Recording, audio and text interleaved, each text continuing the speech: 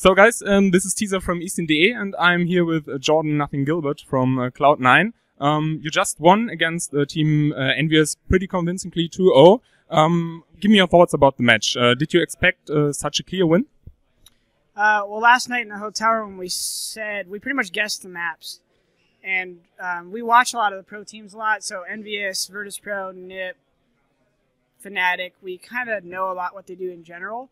So last night we really just said, okay, we could win 2-0. We actually said that, right? We could actually 2-0 them if we play Overpass, Dust2, Train, or Cash. Any four of those, we could 2-0 them if we play our game. And it wasn't really necessarily convincingly. I mean, it was a tough battle to win on some of those rounds, some big clutches. Luckily on Cash, we got a couple clutches back of our own. Freakazoid's big clutch, I had a clutch. And then on T side, you know, we had lost some big rounds that we should have won. So saying the word should have is pretty tough in Counter-Strike because anything can happen. So I think our preparation, I give a lot of credit to Sean Gares last night in the hotel room, just gathering us and saying, this is how I'm going to call it. And he was very decisive with his calling. And, you know, that's something that we're trying to work on, is just being more decisive with our play. So it went well. Okay, so nearly every round you got the first frag. Was this your main focus in order to beat them? So no, I'm not really entry fragger, but we have kind of like two lurkers on the team, me and Sean Gares.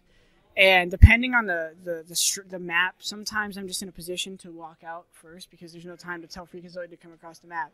So, you know, the concept of roles sometimes is a little bit for the fans, and it's just for the people on the forums to talk about who's this, that, and the other.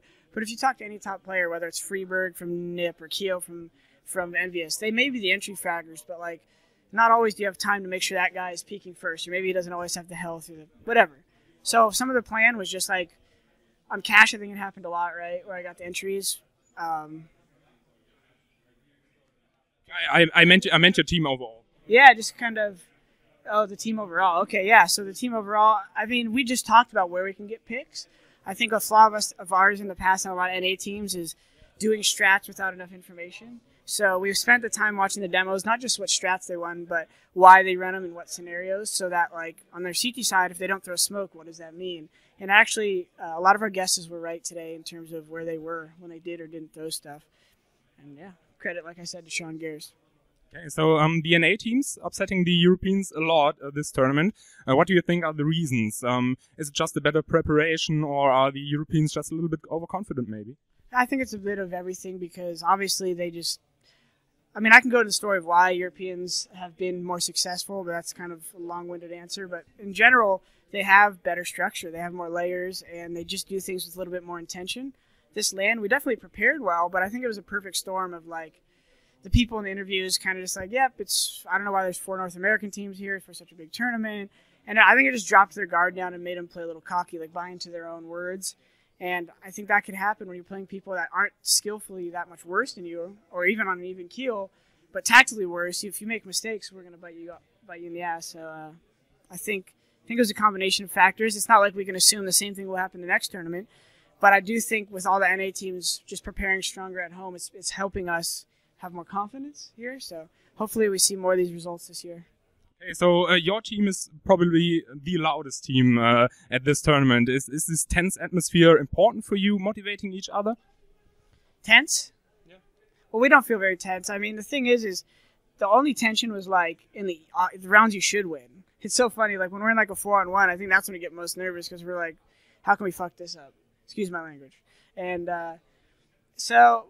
No, I think the crowd always motivates us. Everyone always asks about the crowd. It's almost like I'm more nervous with one person watching me than 10,000, because I feel like one person is just watching me and like critiquing. If you have 10,000, it's kind of just like an energy around you, or 100 or whatever it is.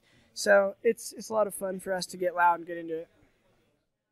Okay, so who do you think is your biggest opponent now? Fnatic's out. No, Fnatic's in it. Fnatic, yeah. Virtus.pro and Fnatic are very tough. They both have deep map pools, and it's just hard. We can't underestimate CLG tomorrow, so that's all we're going to focus on for now. All right, so thanks for taking the time. Any shout-outs? Shout-outs to our sponsors, Cloud9, of course, everyone at home that supports, and yeah, ESL for putting out a good tournament. Hopefully the next one isn't 100 degrees. I don't think this is their fault, but that's why I'm wearing this, and it's sweaty. Otherwise, Oh, yeah, people telling me about my flashbang trick looking at people's faces. Someone said they lost all respect for me. I was like, all right, well, then you just lost all respect for 90% of the pro community. It's pretty simple. Like, it's not a legal thing. It's the organizer's fault for how they set us up. I told them to put a wall in between. They can't do it. I think they'll improve on that next time. It's not a big deal. I just want the fans to realize that anything that's a gray area, it's not against the rules, someone on one team is going to use. So if you don't put it in the rules, you can't prevent me from turning my neck while I'm playing. So unless you fix the setup, that's going to happen. Thank you.